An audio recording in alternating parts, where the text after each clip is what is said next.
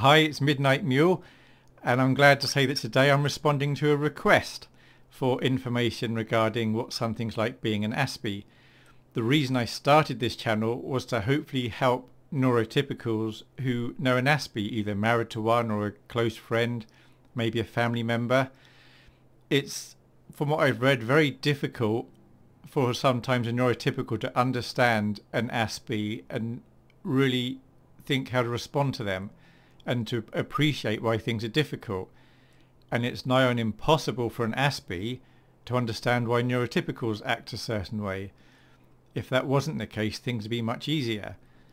So hopefully by me trying to explain how me as an Aspie sees things and feels about things, it will hopefully help some people. So today's subject is about the church.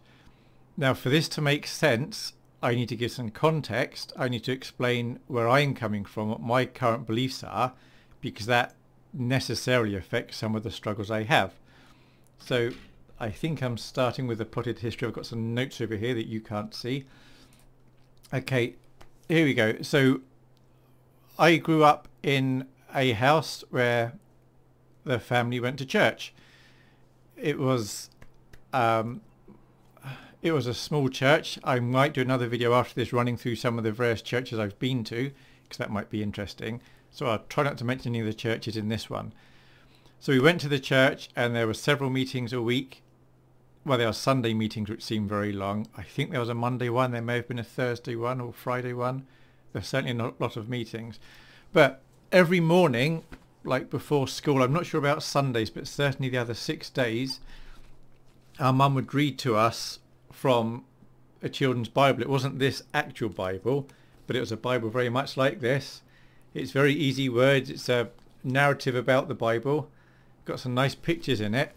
So growing up, we'd learn all the Bible stories and we'd know what was in the Bible. And of course, as an Aspie, I was retaining a lot of the information and making links in my head.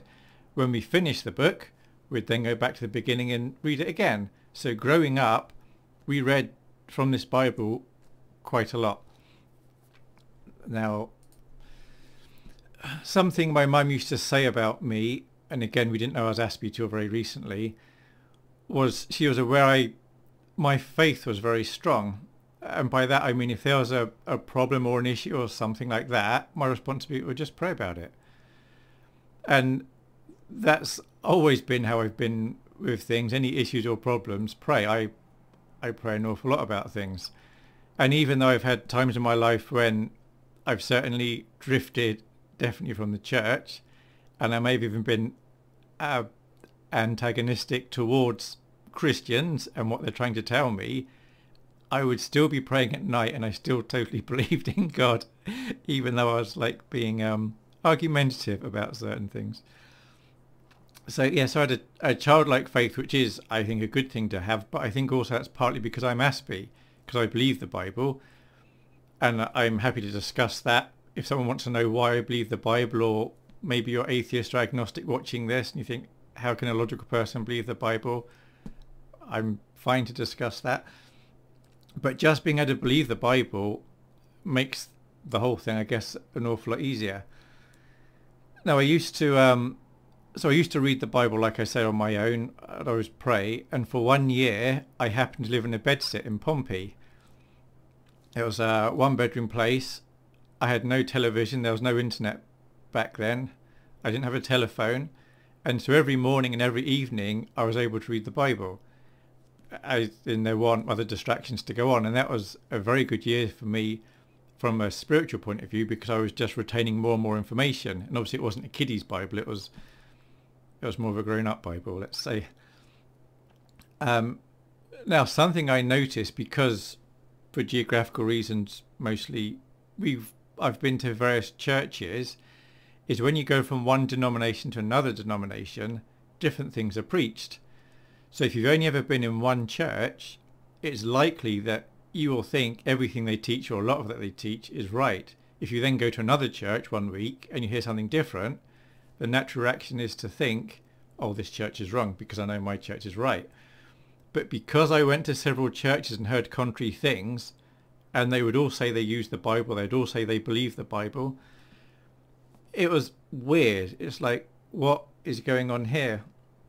And so what I did around the year 2000, I thought, right, I've heard so many different things from different churches. I'm going to effectively forget all of it. I'm just going to see what the Bible says. So I then reread and studied the Bible again, but with fresh eyes, without thinking this is what the story in Genesis mean, and then reading the Bible thinking this is what it means. It's like, forget what I've been told. Let's just see what the Bible actually says.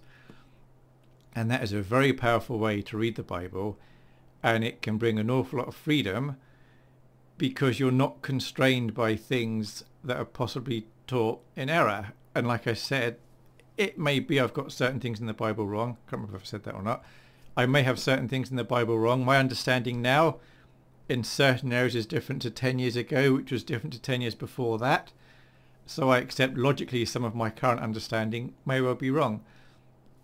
But the point of me making these points is to say that I do believe the Bible to be what it says it is. As for the church, I believe the church, as in the congregation of brothers and sisters, true believers, is extremely important. And I don't want to say anything to disrespect the church as in the body of believers, because that is also very vital. However, I also think there's no doubt that a church of any size, I want to say all churches, certainly most churches, there will be people within the church that aren't actually Christian. There may be some that know they're not Christian. There'll be a good number that think they are Christian, but they're not actually. There's certainly a good number that don't know the Bible, and they maybe don't realize that they don't know the Bible very well. So anyway, so that's a bit of my background. My starting point is I believe the Bible, what it says at face value. There's a saying which I'm comfortable with along the lines of, if the plain sense makes sense, don't change sense or you get nonsense. Some churches will read a passage and they spiritualize it. They say, well, it doesn't mean this. What it means is, and they go off somewhere else. Now, there are places in the Bible where it's obvious it is a parable, where it says it's a story, or it says, like in Revelation, and then I saw a sign and it says something and it's a sign. So therefore, you know, that's not literal, it's representing something else. But there are plenty of other stories in the Bible that the way it is written is it's literal, so just take it literally. And that's the approach that I take to the Bible. So back to issues with being an aspie. The first section I want to look at is sensory issues. Now, different aspies can struggle with different sensory issues. My biggest struggle is sound. Sounds can physically hurt me is the best way to say it. Some sounds are really difficult. Some churches I've been to really struggle to set up their sound system right. Some have been excellent and flawless, and the sound system is very good. But for anyone who's been to enough churches, you probably heard that sometimes maybe they got their mic in front the speakers and there's feedback, or it's really tinny, or every now and then there's some sound coming over the speakers. That could be irritating for neurotypicals in the congregation. For an aspie where sound hurts, that is really difficult. It's not only distracting, it hurts and it's really annoying. So a church that doesn't have the sound system properly set up, that is a real problem for me. Another one is air quality. I'm very sensitive to air and how much, I'm going to say, oxygen is in the air. So it's the same if I'm at, say, a work meeting and the room's quite small. Because people are swapping oxygen for CO2, I can quickly get really affected, or if the room's too hot. And I've been to some churches where it seems like they don't air the hall all week, and then you go in on the Sunday and straight away the air's a bit stale. Partway through the meeting, it's really nasty, the air, the quality of the air. I look around and it's like no one else is affected by this, but it really, really affects me. That's difficult. Another one is smell. There are certain smells, especially artificial smells, that really get to me and I'm really sensitive to. And something you can maybe get in any walks of life, but you definitely get it in church. There are some people, maybe older ladies don't know how to apply perfume, and they put loads on, and it might be somebody 1 or 2 chairs away, and they reek. And again, it might be unpleasant for the normal person, but for me, with heightened sensitivity, it is really difficult and really off-putting. The other end of the scale is people who don't look after personal hygiene at all. Sometimes you'll get somebody who smells really bad, and it's like, just have a wash and wash your clothes, will you? And again, it's unpleasant for normal people, but it's really difficult for me. Now, I don't want to be dissing these people. I don't want to be saying anything bad about them per se, other than for an Aspie, this can be a really challenging thing. So they're the sensory things that will affect a lot of Aspies in a lot of walks of life. The other thing I want to look at is what's actually said. Because again, because I believe the Bible, I've read the Bible many times, I have a good idea what's in the Bible, these things can really irk me. So one is slow sermons. You'll get sometimes somebody talking at the front and they're going at quite a slow pace like this, and then they might say something and then they want to make the point, so they say it again slightly differently, and then they maybe say it one more time, and I'm just sitting there thinking, come on, come on, come on. And I understand they might want to pitch to slightly below average of the person in the congregation, and so I need to have a certain amount of patience, but sometimes they just go too far, and it's like, look, we're not all stupid. Just say, now some preachers never do this, and they're very, very good, and they just go through it, keeping it nice and simple, but they're not repetitive about it, and it's much easier. So that's slow sermons. Something else that's irritating is when they're teaching something that's not in the Bible, but they're teaching it as if it is actually scriptural and of God. And again, if you know the Bible, you know what's in the Bible, you may hear somebody at the front, and what they're saying may be true. It may be interesting, but it's not biblical. It may be something about, I don't know, the climate or some social thing that's going on, but it's not biblical, and it's their viewpoint. And it's just that you should really be preaching from the Bible. We're here to hear, or I'm here to hear the scriptures talked about. Let's learn something there. Worse than that is when they preach something contrary to the Bible, and I've been in plenty of sermons where the guy at the front speaking, occasionally it's been a lady speaking, and they're saying something, and I'll be like, well, where are you getting that from? This is in my head. Or they say something else, I'm like, well, hang on, the Bible doesn't say that, and this verse says this verse says this verse is saying this over here, and what they're saying is just plain wrong.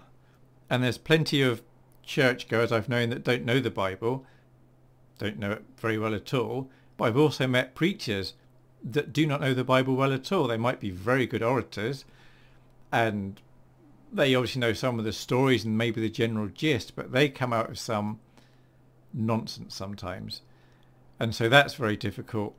Something else that's I find irritating in some churches, but of course you don't have to go to a church that does this, is some churches seem to give pep talks, and they try and explain how you can have a nicer life.